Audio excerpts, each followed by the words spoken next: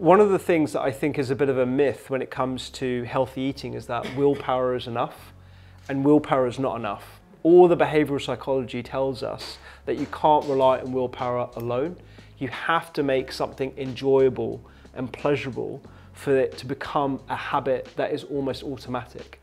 And so for healthy eating to be something that is described as banal or just health promoting is not going to create that habit that we will want to keep. The flavor element I feel in this particular cookbook is something that I've amped up, and you'll find recipes like the sticky red beans that have got gochujang in, for example, or you've got the feast section, which I think I'm most proud of, because most people think about healthy eating as something that you do in solitude, like restrictive sort of diets that usually around January, February time.